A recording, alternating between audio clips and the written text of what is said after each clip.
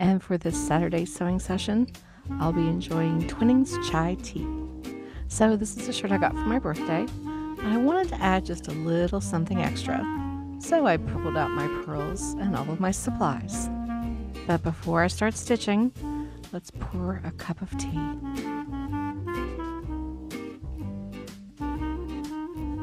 I'm using a thicker 100% cotton thread just to make sure that each pearl is sewn on securely.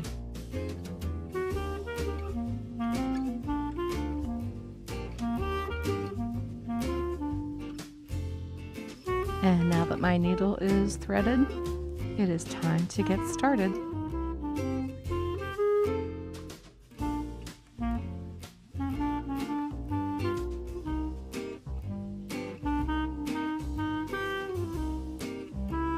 One bead down, many to go.